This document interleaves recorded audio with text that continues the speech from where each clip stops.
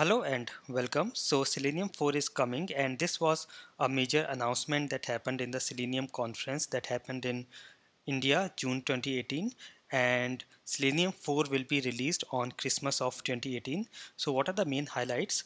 So now WebDriver will be a W3C standardized WebDriver, and we will see what that means. We will be having an improved Selenium grid, a new Selenium IDE which will be available on Chrome and Firefox, and we already have an alpha version available. We will be having a better support for Docker and Kubernetes, and then we will be having a lot better observability and monitoring capacities in Selenium, a new and improved documentation, and a new website for Selenium. And we will also see what can we do with the existing Selenium scripts to use with Selenium 4. So the very first thing is now we will be having a W3C standard WebDriver, and this means that WebDriver will be able to communicate directly with the browsers, and because now it is W3C standard, so every browser will have compatibility with WebDriver and there will be no JSON Wire protocol needed.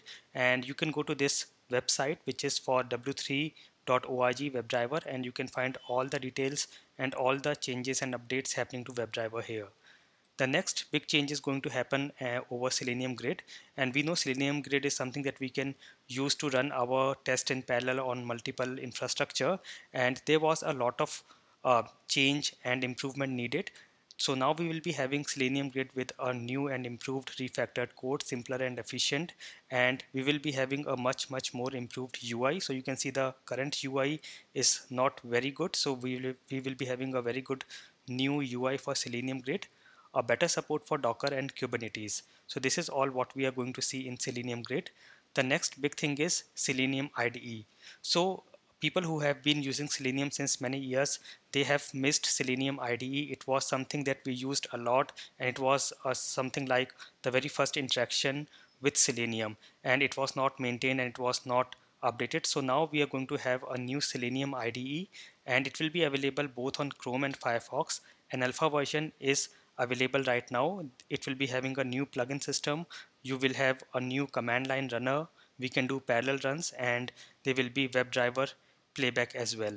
So it is an alpha stage, and you can see it on the official Selenium blog as well. So if you go to the official Selenium blog, which is seleniumhq.wordpress.com, you can see this was a blog written on August 6, 2018, and you can see now the Selenium IDE is coming in a new version. The next big change is now we will be having a new and improved documentation. So if you go to the documentation for Selenium, you will see this new site, and it will be a very clean and very useful documentation. You will find all the major um, updates and all the major highlights here. And here you can see WebDriver, Selenium RC, IDE, Grid, HTML runner, everything will be available here in a very neat and clean manner. So this is going to be very useful, and we are going to have a new improved website for Selenium, which is seleniumhq.org.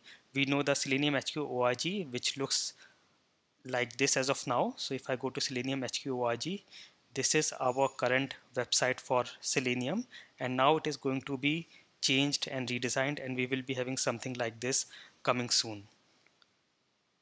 So what to do with the existing Selenium scripts? So there will not be a lot of change required. Your existing Selenium scripts or code will work with Selenium 4, and it is just that if some libraries are deprecated, you will see them deprecated, and that will mean that these libraries are going to be removed in the next release. So you can change or update that, but as mentioned in the Selenium conference, the changes are going to be very minimal or no changes required. So do not worry, your existing Selenium scripts will work with Selenium 4. And here are some pages that you can see. This is the official GitHub page for Selenium, where you can see the changes coming.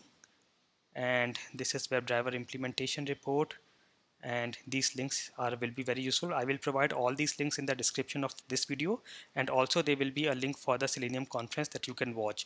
So Selenium 4 is going to be released on Christmas of 2018.